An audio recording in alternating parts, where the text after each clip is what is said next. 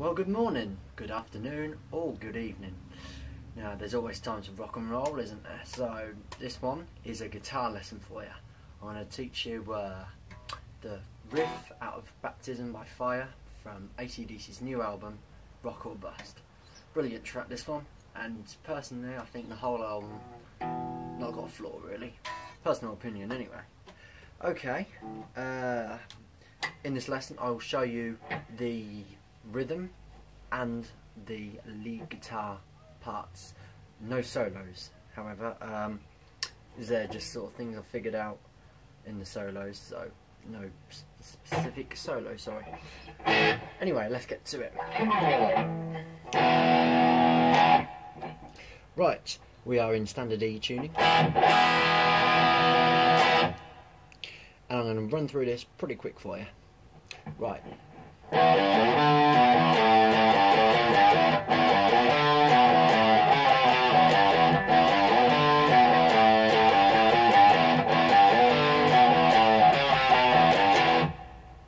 That is your main riff and the intro, which I believe I'm pretty sure Angus plays it. Either way, this is how it goes. Tabs will be on your screen shortly. Right, it is an open E to the G note. This is all on the E string so far. So it's open, 3rd fret, then your 5th fret, but you strike it and slide it down to your 7th fret, okay? You're not staying on that. It's not. It's. Right, now we're on the A string, 5th fret, D note there, back to your 7th fret on the E, so your B note, then your open string E, then your 5th fret of the E, then you strike that twice, then you come off after the 2nd strike to your G note, 3rd fret of E, like that, okay? So we'll go from start to there so far.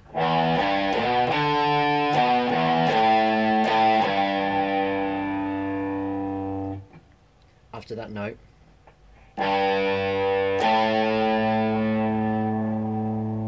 5th fret, 6th fret,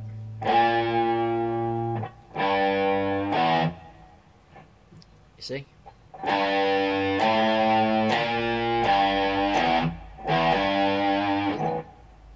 Okay? Right, I'll run through that really slowly.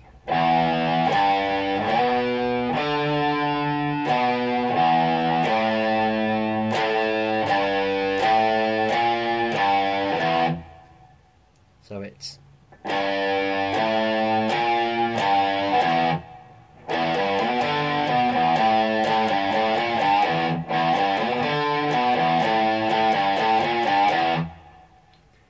that's the first line, that's the first bar, okay? Second time, it's repeated up to your A note, okay? After that, you do a ladder, okay, which starts on your 4th fret of the A string, then you come up 1 fret to the 3rd, then 1 again, so that's 4th fret, 3rd fret, 2nd fret of A string, then you open E string, then your 3rd fret of E, tiny bend, not too much.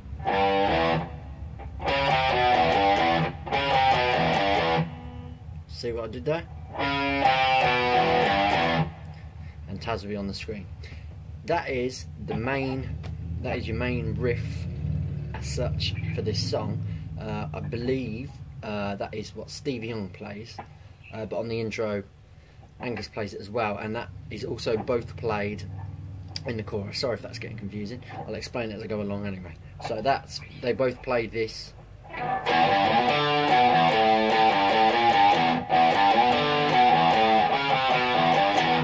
in the chorus and on the intro. after I think it's 4 bars of the intro, then when it kicks in there's an octave higher, which goes something like this. Hopefully I'm not going to mess this one up now.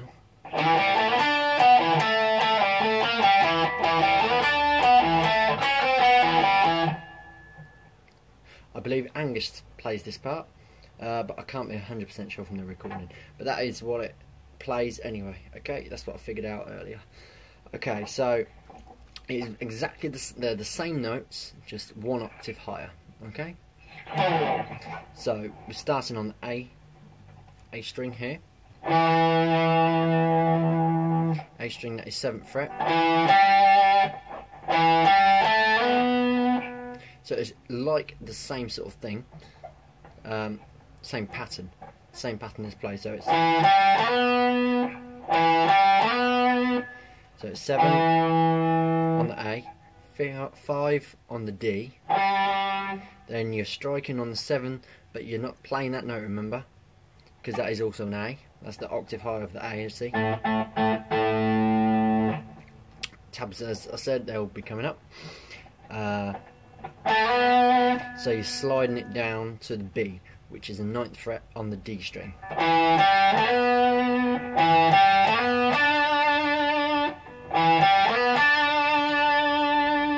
Then vibrato on the G string, that is your 7th fret. Then you're coming back to the 9th fret of the D, there. Then you strike in the 7th fret of the A, then roll it over from that to the 7th fret of the D, okay? Then you want to strike that again. Then you're coming up to the 5th fret of D, which is G note. Then do the ladder as you would.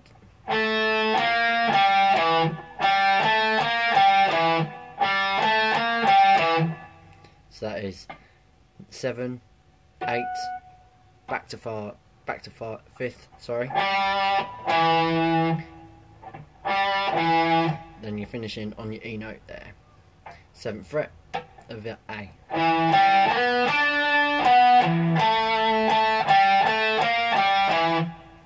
Now that is played throughout the verses as well. That is not played in the solo where he's singing Baptism by Fire, okay?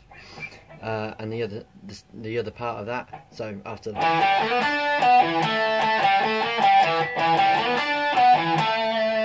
so that is repeated. Then it's the ladder, which is you're starting on the what's that? Sorry, the 6th fret of G, 6th, 5th, 4th. That's the ladder up.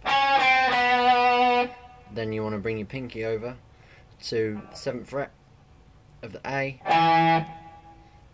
then 5th fret of D, then finishing on the 7th fret of A.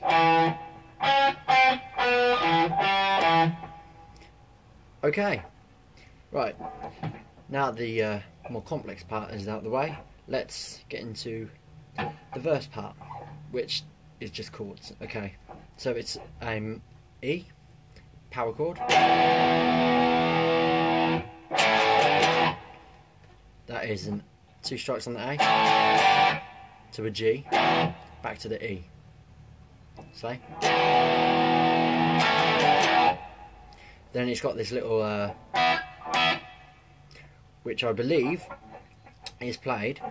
You can play it with the 2 open, the B and E open, if it's easier for you. Or you can play it with your E there, which is, for you who don't know, it's 5th fret on B and 4th fret on G. And then you can also strike your open E string, like so. It's just more of a ring. And then it's, and then your riffs are played like so. And then you just listen to the song and you can figure out when the parts are, obviously, but that's all there is in that. Okay, then you got the pre-chorus, which is ride, ride, ride, up all night. Okay, which is just on A to E.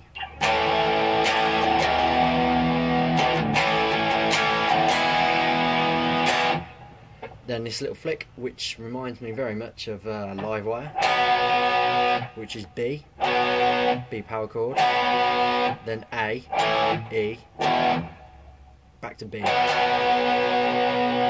then you're running on D. Okay, so I'll play that completely.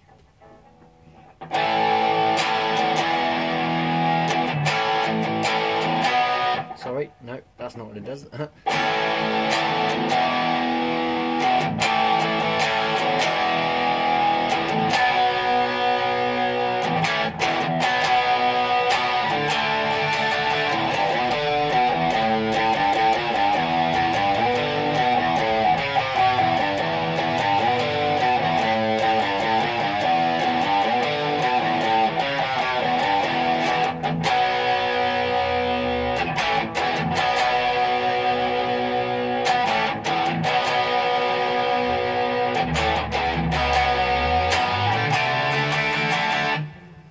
And that really is all the riffs in the song, I believe. They're just repeated throughout. Just listen and hear where they are. But that's it from me. Hopefully this has been helpful for you. I've just tried to keep it as simple as possible for those who haven't been playing guitar as long.